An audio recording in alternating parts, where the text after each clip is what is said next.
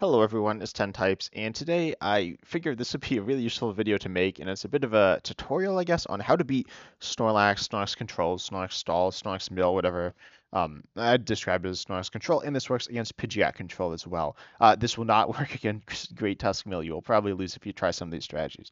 But yeah, this is how to beat Snorlax, and this is a pretty normal list. This is the top one on Play Limitless. I will be looking at the top list for each deck on Play Limitless unless they look super weird. And so I'm going to be going over the top 10 decks as well.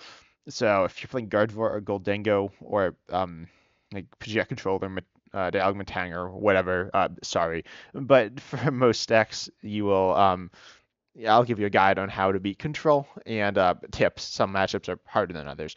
And outside of that, also, the tips will be applicable to many matchups, not just many decks against Control. Also, if you're a Control player, I will be teaching you about the mirror some, but also more importantly, I will be these will be things that you want to look for your opponent and you want to be trying to stop them from happening. So let's look at the cards that we got here in Control. Obviously, you have Snorlax. Sometimes this is replaced with Mawile as well, and so pretty much it stops your opponent's active Pokemon from retreating. And so the main idea is to trap a Pokemon in the active that cannot attack. However, there are some other ways to win games. I guess it's mostly that. You also have Mimikyu. Sorry, my voice is not 100% today, as I've been recording a little while. But Mimikyu here, its ability Safeguard means it's immune to EXs and Vs, and so it cannot attack usually though, so keep that in mind, I guess. Don't be scared of it. Just don't be scared of it attacking you. Be scared of it walling you though. And so make sure you play a deck that actually has some way to attack it. And we do see Defiance Vest. So Defiance Vest here means you take 40 less. It's most useful on Mimikyu. Um, or I guess it could be you play on Snorlax. So if you have a Pokemon that is only hitting 40 damage or less, then that's not enough. That's not enough damage because Defiance Vest will trigger. Also, they have Chi-Yu to mill you 2 cards, so if you're trying to, if you're wondering, like, oh, I need to Iono to buy myself a little extra time, make sure you Iono. Don't end your turn with 2 cards in deck, is what I'm saying. Or they have Misfortune Sisters as well, which will mill items. So if you know you have items in your deck, make sure you have at least 3 cards in your deck that aren't items. I suppose your deck could be like 10 items, and that's fine. But anyway, so make sure your deck's big enough so you're not just going to lose. Of course, if they are doing Misfortune Sisters, there's lots of stuff going on. But anyways, outside of that, Pidgeot V will stop them from decking out. This is commonly played, but not always played. They have Resource Recovery with Silene, Team Bale's Cheer, and Palpat, but really big, but that sounded weird. Really big, like, thing you need to keep in mind if they're playing weird, that might be because they prize something and they can't get anything out of their prizes essentially ever. It does depend on the list. Some can, I'd say. I mean, this list technically can. They can start attacking you with Chi-Yu EX, but that's not very good. And they probably can't. Realistically, it's actually hard to do. But outside of that, yeah, if they prize something, they don't know where it is in their prizes, so they're gonna start playing kind of weirdly. If you notice that they start playing slower, as in they're like they stop Rotom Ving or they I don't know, you just notice them doing something kind of weird. That's probably because they prized like Silene or Team Yell's Cheer. And if they prize Silene, keep that in mind. Also, not all lists run Mantine. So Eric's Invitation grabs Pokemon from your hand, drags them into play. So obviously, don't play Pokemon. I guess this is the number one thing. Don't play Pokemon you can't attack with or that aren't good attackers. With Mimikyu, though, you want to keep in mind that sorry, with Mantine, you want to keep in mind that that'll get them from your discard, but not all lists run it. It used to be, I don't know, I'd say around half do. I'm not sure on that number, but keep in mind they might have it, but they most certainly have Erica's Invitation. Um, yeah, and so they don't know it's in your hand unless they use Airy. Airy will discard items from your hand. So don't keep items in your hand that you need that like if you have a switch to take a knockout, take the knockout now and don't wait to get airied or misfortune assisted. Um, I don't really see that. Like I don't ever see people wait, but yeah, make sure you play your items if you need them, so you don't have them getting discarded before you can use them.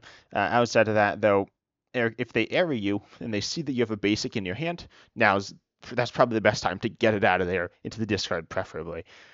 Or I mean, into your deck preferably, but that you can't really do that most likely. But you can super rod Pokemon out of your discard so that they can't be put into play with Mantine. Also with Mantine, keep in mind that it's an attack, right? So they can't gust you up that turn.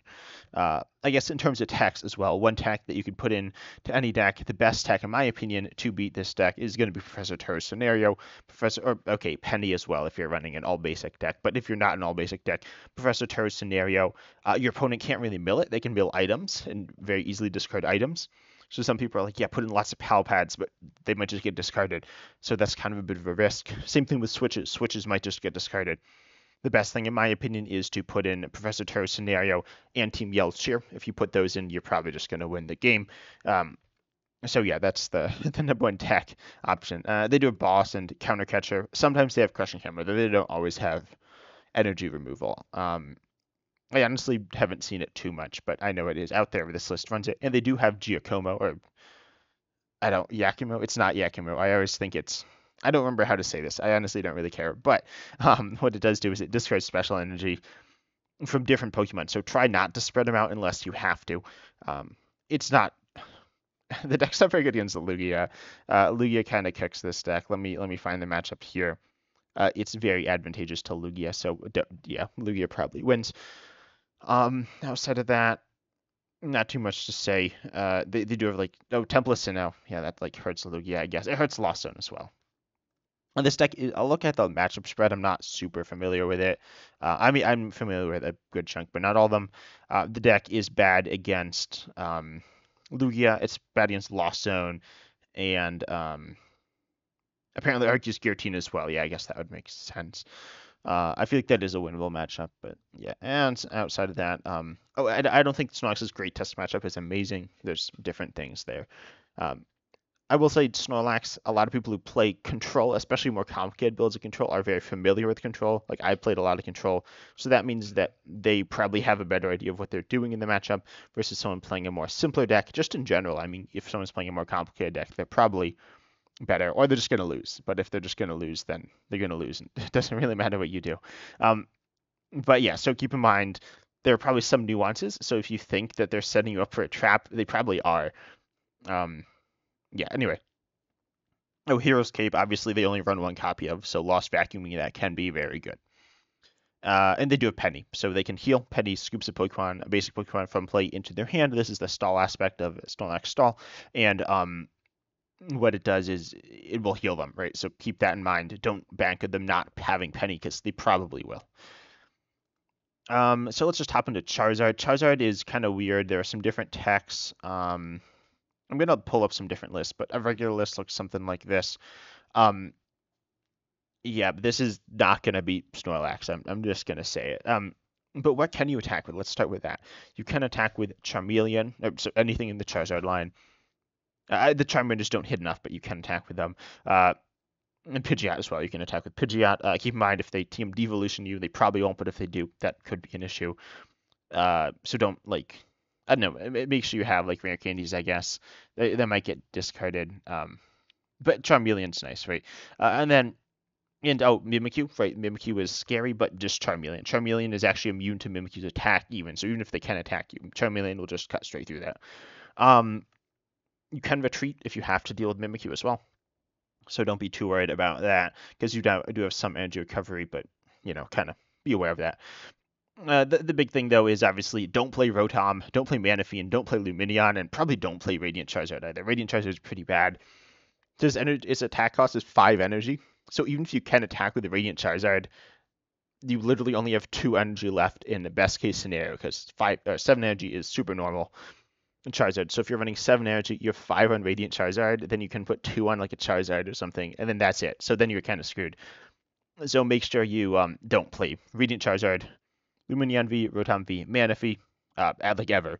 Do that. Avoid that as best as possible. Outside of that, it's kind of hard. There are some texts you can put in. I want to see if I can find one.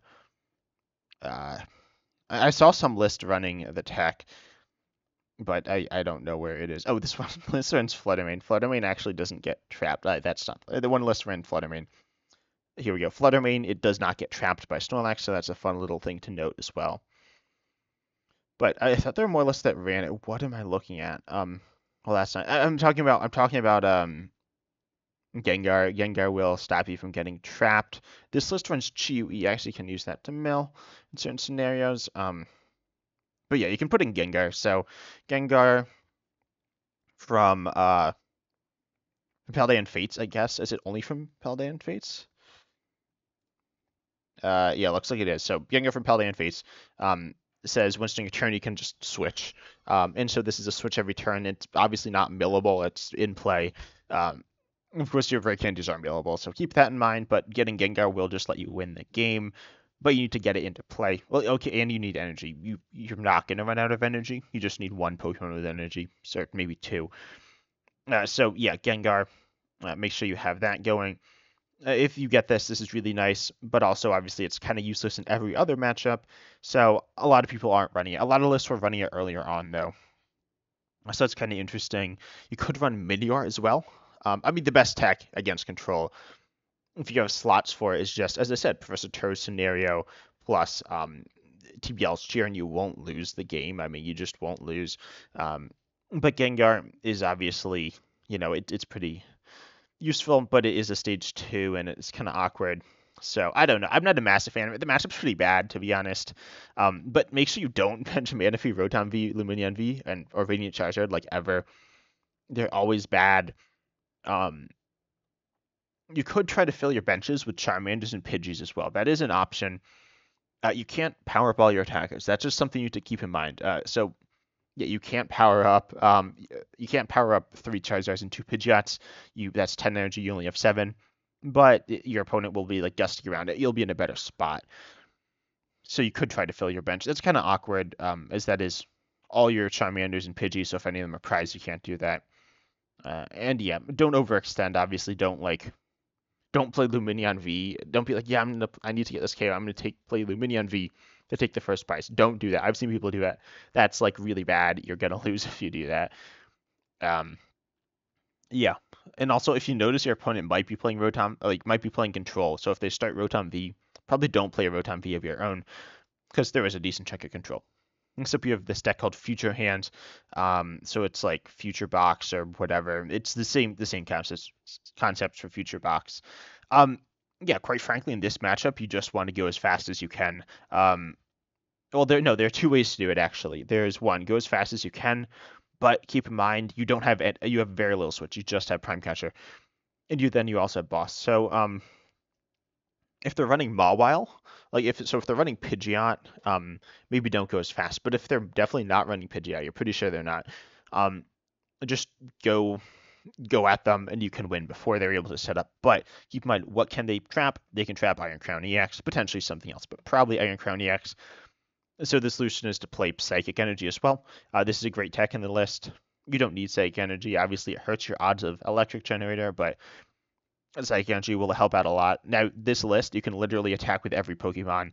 Um, Snorlax, how much damage does it do? Yeah, okay. Oh, it does the same amount of damage as it has health. So you can attack with Mew EX.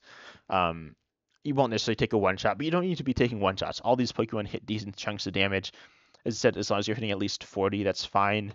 The only Pokemon that's close to hitting 40 would be Iron Crown EX, but it also hits through effects, so that doesn't matter. So yeah, this list should beat Control like every time. Uh, yeah, I don't know. There's not too much to say about it. They'll put like 5 energy on like Iron Hands or something. I don't know why you'd ever do that, but don't do that. Yeah, the stack like is pretty good against Control. I don't know why the win rate's low. Honestly, if someone knows, oh, it's actually no, that's not the right this. It's yeah, I don't know why it's like losing to it. Okay, no, I know why it's losing. If you're not running Psychic Energy, and you're not running any switch other than Prime Catcher, then just don't play Iron Crown. You need to make sure you don't play Iron Crown if you're not doing those things, and then you can win. You don't need to take the knockouts. Just play it slower. Yeah, or if they're getting off to a bad start, you can just go really fast. Those are your two options. I've seen people like switch between them. That doesn't work, right? You need to commit. You need to either commit to playing slow, commit to playing fast, and you should be okay. And then if you're Control, obviously, yeah, there's not really too much you can do if they're in Psychic Energies, other than like Penny Loop, and you can mill them. So don't like Professor's Research, probably, if you're playing this stack, if you can avoid it. And Ionos could be useful to buy some time. Next up, we have Chien-Pao Excalibur. This matchup's really weird. It's kind of hard. It's really complicated on both sides. This list actually runs Minior. I literally have no idea why this list runs Minior. It might be for control. I guess it won them a game, but I wouldn't do that. I would run. What are these lists? I want to like just see a regular list. Okay, this is a pretty normal list. This list isn't like crazy or anything, but this is a little more normal in my opinion. So the idea is, one, don't play Barrel if you can avoid it. Barrel is not. I mean, it can attack, but it's not very good. First of all, it needs 3 energy to attack, 2 energy to retreat. It doesn't hit very much. It hits 100 on a coin flip. So, yeah, it's not great. Iron Bundle, same thing. I mean, it's okay, right? Chien-Pao isn't actually a good attacker. The best attacker is going to be Baxcalibur. I mean, Chien-Pao can be good to push, and then Iron Hands obviously to take extra prizes. One thing, some lists run the Bouffalon, which can lost zone you. So, lost zone energy. So, if they're doing that, don't Iron Hands, because they're going to lost zone your singular lightning energy. You do run Prime Catcher, so if you need to switch, that can be useful. Obviously, don't put it on top. I didn't say this. Cypher Maniac's Codebreaking, as well as Silene, put cards on top of your deck. Don't put Prime Catcher on top of your deck and then just leave it there. Make sure you draw it if you put it on top of your deck, because if they see you Cypher Maniac's Codebreaking and then just pass, they're going to Misfortune Sisters and just discard the Prime Catcher. So make sure you do that. Outside of that, Radiant Cringe is not amazing because it does discard energy and your opponent might mill your superior energy retrievals. So mostly go Baxcalibur. You could go Chien-Pao. It's not terrible. One thing you want to be careful of though is, and this in some sense you do want to go Chien-Pao. I guess that was like, yeah, so probably go Chien-Pao early game, or just put one Baxcalibur into play. So if you can like have a small bench, just then you can attack with Baxcalibur. Chien-Pao obviously discards energy. Baxcalibur obviously doesn't. So what the control player will try to do, and if you're playing control, this is what you should try to do. You gust up a barrel or a Baxcalibur. They accelerate 3 energy to it. They attack. They knock you out or whatever. But that's okay, hopefully, unless you just lose. But so then you boss up another Baxcalibur or a barrel, and you do that a bunch of times until all their energy are trapped in play. So if you're playing against control, keep in mind once your energy is on a Pokemon, it's on that Pokemon. Your opponent's never going to knock it out because that only helps you. So don't overcommit energies and be very careful. And you have lots of ways to recover energy. You have 3 Rod in this list. I think 2 Rods. Okay, maybe 3 Rod is common. I don't play Chien-Pao. But if you have 3 Rod and 4 Spirit Energy Retrieval, then put them on Chien-Pao. Don't be worried too much about discarding them. Obviously, keep track of how many rods and superior energy retrievals you have left, and don't just like Pokestop all the time either. I probably wouldn't, unless they're off to a bad start. But even then, I probably wouldn't, because give them Pokestop, then they might get out of it. But yeah, I mean, just do your Chien-Pao things, but yeah, try not to overcommit energies and keep in mind that that's what they're trying to do. The matchup's it's really complicated. It's a really fun matchup, in my opinion, for both sides. It's actually really complicated. Lots of things going on, but keep that in mind. Probably don't Radiant Greninja. It's not great unless you can win the game by sniping stuff, or if they're running Pidgeot, KO their Pidgey or whatever, then that's good. But the rest of the time, probably don't do that. And Iron Hands is not amazing unless you're really pushing early and they're not off to a great start. Let's see. Next matchup, we got ourselves Lugia Archeops. I mean, there's not too much to say here. Lugia Archeops is really good against it. In terms of like cards you want Jet Energy. It's a switch. It's really good. There are other things, but I mean, it's not an issue. It's a really easy matchup. Keep in mind they do have Giacomo, as I said, to discard your special energies, so don't like spread them out just for the sake of spreading them out. Mist Energy can be useful in certain scenarios. They do have Templacino though, but all your Pokemon can attack, so yeah. I mean, if they send a Mimikyu, you could just retreat into whatever you need to. If they, whatever. Obviously, like Lugia is a bit of an inconsistent deck. It's not my favorite deck to play. So you could always just like lose because you just don't set up at all. But even then, they give you a lot of time, so you should be fine. Chinchino's good. Make sure they might try to knock out your Chinchino. That is the thing that some control decks will try to do. So honestly, having a backup's fine, but don't accelerate loss of energy to it either. Maybe like 2 energy, just get 2 energy on your Chinchino. If you need more, send more on it.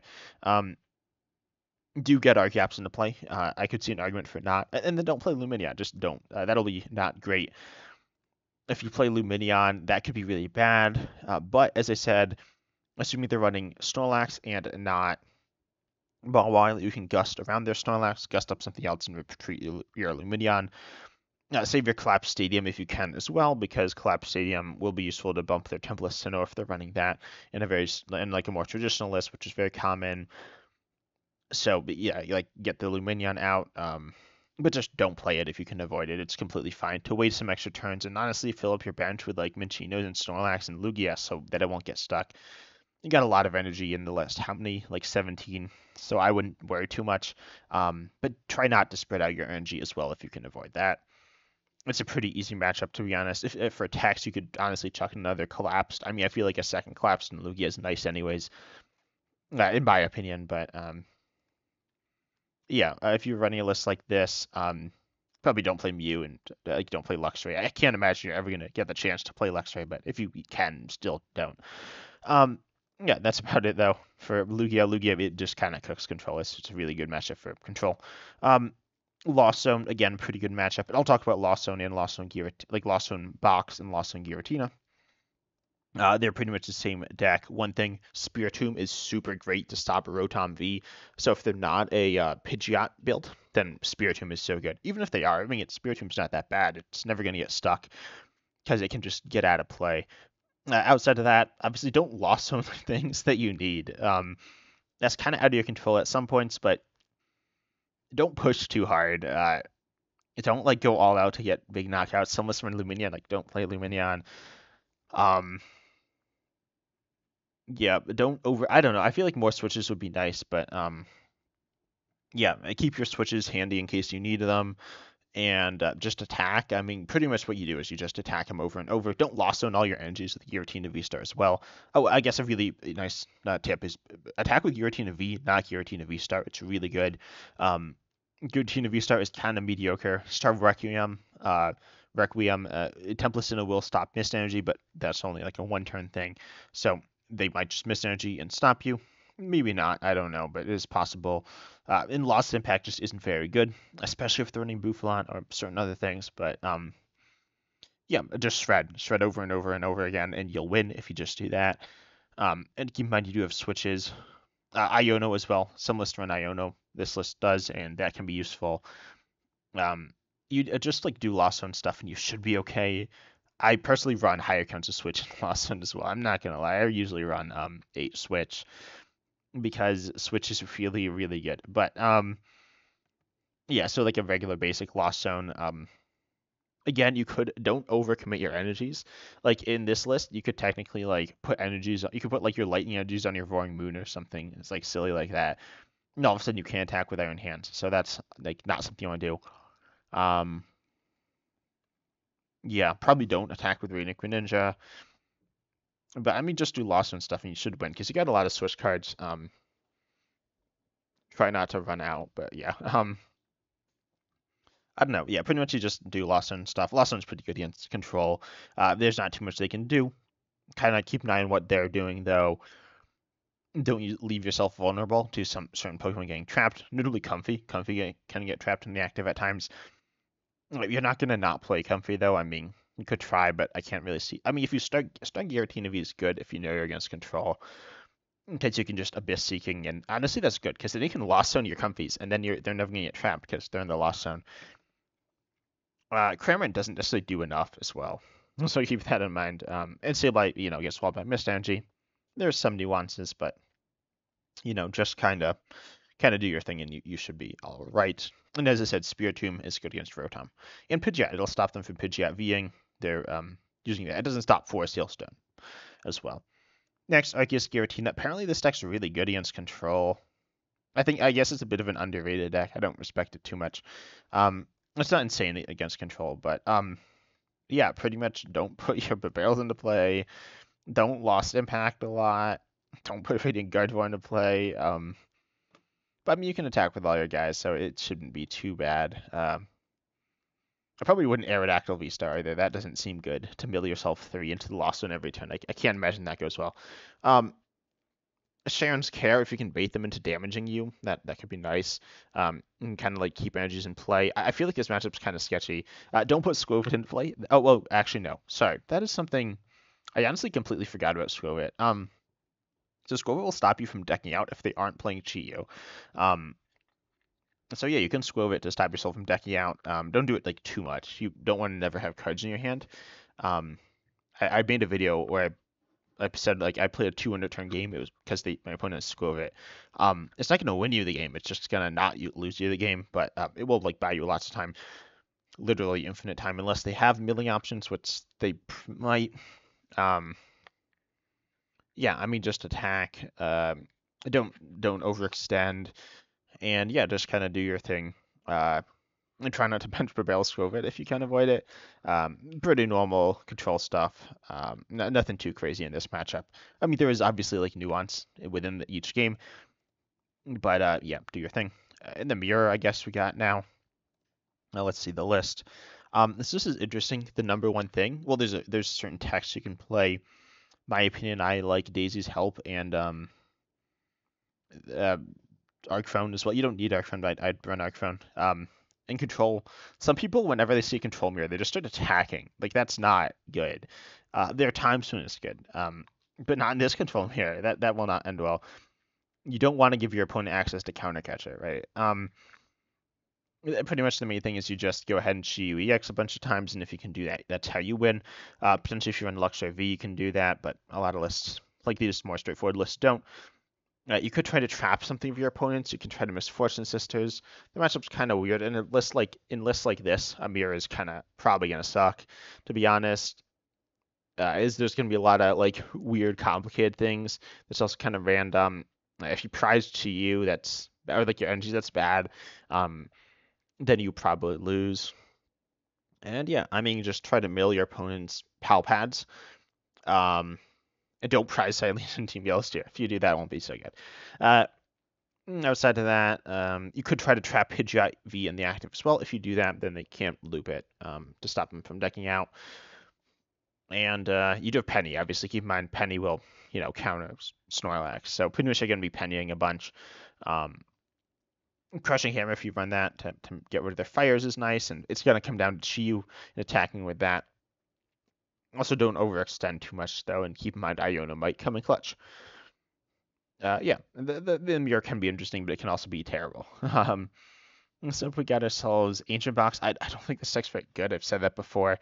Um, Tips, I guess Fluttermane, as if Fluttermane can't get trapped. I mean, just pretty much everything but Radiant Greninja.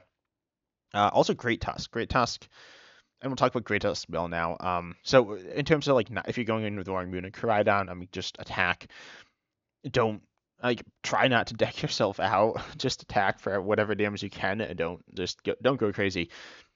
Just do whatever you can. And like probably don't ever play Awakening Drum because you don't really need those cards. Yeah, just attack. It's pretty straightforward, but it's also bad. I don't think it'll end well. Um, if they ever get Radiant Greninja to play, so try to fill your bench with everything but Radiant Greninja, specifically Fluttermane. Fluttermane's so easy you can just retreat it. I guess you don't have a ton of energy recovery either, but you can always retreat Fluttermane for 1 energy because uh, Midnight Fluttering will turn off block Snorlax's ability, so that's nice. Great Tusk is good, I guess, but don't deck yourself out with Explorer's Guidance. That will be bad. Also keep in mind Explorer's Guidance or certain cards are currently glitched, so yeah. Or they were glitched a few days ago. And don't attach like fighting energies in places where you don't want fighting energies. Make sure you can attack with all your guys. Yeah, it's probably gonna your opponent's probably gonna gust all your different Pokemon and then just gonna lose eventually. But you can hope. Maybe I'm a bit pessimistic. Anyways, lastly we have Great Tusk. And with Great Tusk, all you want to do is mill. I mean, it's pretty straightforward. Don't play Radiant Greninja. That's bad. And don't play Pidgeot. Or if you play Pidgeot, just send it back into the deck immediately. Hand Trimmer. Oh yeah, I forgot. Let's run Hand Trimmer. Hand Trimmer is so good against control because your opponent's probably gonna have like a 20 card hand or bigger, right? Do it as late as you can, but also keep in mind they're probably just gonna area you, so maybe you can do it if they have like a 15 card hand. I wouldn't do it at 10 probably. Um, yeah, don't Giant. Tusk, as I said, sometimes when people see control and they're playing like some controller mill or stall deck, they just start attacking. Like, don't do that, obviously. If you wouldn't do it in a regular game with like control, don't do it now. Um, yeah, pretty straightforward. Just land collapse and kind of hope. You need to get a little lucky. And in Don't Raid and Greninja or Pidgeot, the yeah, you can't really discard it, but it's better to discard it probably than even in play. Oh, and in text, of course, always that the good old fashioned card that I forgot. Terracenaria, right? Terracenaria and Team Yell's Cheer. So, long story short, play Team Yell's Cheer and Professor Terracenaria if you want to not lose to control. That will essentially always work. But also, like, there are lots of things. Certain matchups are better and worse and all that good stuff. Um, and don't bench Pokemon. So the three tips to play those cards: don't bench Pokemon that you can't attack with, and don't go crazy. Like don't like do stupid plays. Anyway, that's all for today's video. I hope that helps. Obviously, it's not like a complete tutorial. Every match is different, so keep that in mind. But don't overthink it too much either. But I hope you enjoyed, and as always, we said, see you in the next video.